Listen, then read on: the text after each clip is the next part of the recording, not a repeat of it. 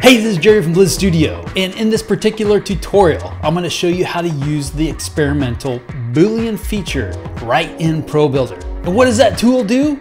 It allows you to combine ProBuilder shapes, it allows you to intersect two different shapes, and it also allows you to subtract one shape from another shape. And if you're ready to get building, let's go. So here we are in Unity, and we're going to go ahead and make sure that you have ProBuilder downloaded. If you don't, you can go to Window, Package Manager, and then within the Package Manager, if you have Unity Registry as an option up here, if you just type in Pro, you'll see that one of the options is ProBuilder. So I would go ahead and download the latest version. Currently, the latest version for me is 5.03, and so I have that installed in my project, and I am good to go. Once you have that installed, you'll have a tools option up here at the top.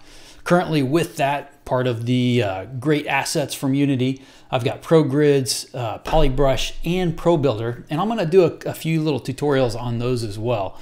But one of the cool little features that I love with the newest version of ProBuilder is that it allows me to merge or subtract one type of item from another type of item. So, how are we going to do that? So the first thing that we're going to do is we're going to go into our Unity preferences.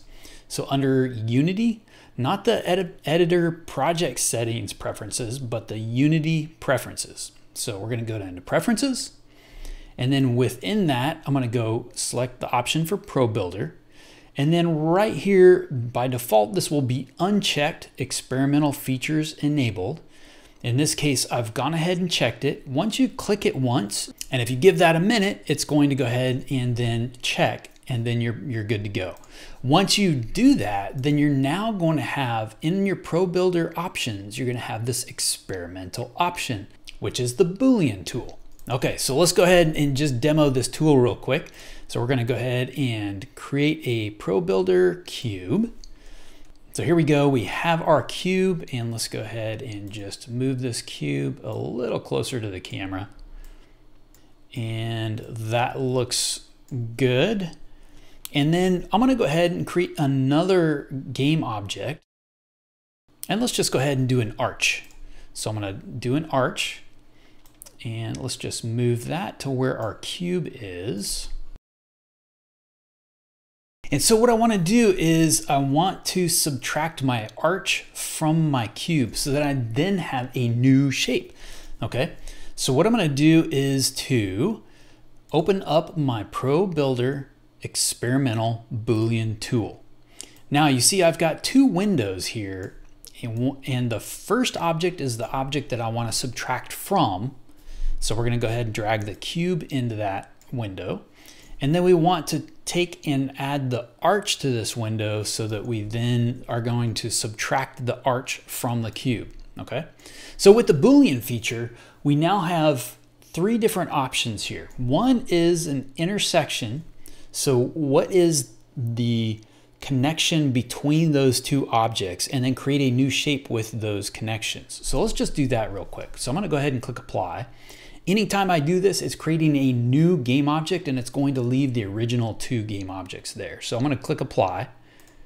And you'll see I have a new game object. So let's go ahead and just drag this off. And you'll see I now have what the difference, or what was the connection of those two game objects, and it creates a new shape. Okay, so let's go ahead and just delete that. Now we've also have the option here of union. So it's going to take these two shapes and combine them into another shape. So let's go ahead and click apply. And now, again, a new game object is created, and it's now a combination of those two game objects together.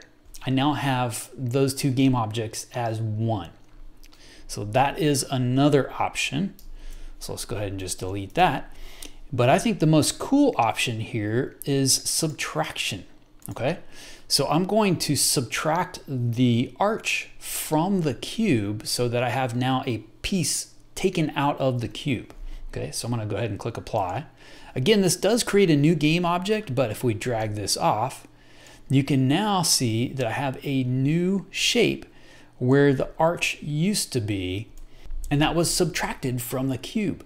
So these are some really great tools, some really great features of ProBuilder that you can start doing a lot of 3D creation right in the Unity editor for your game. Hey, I hope you enjoyed this experimental feature in ProBuilder.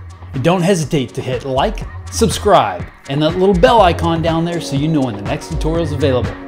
Until next time, peace.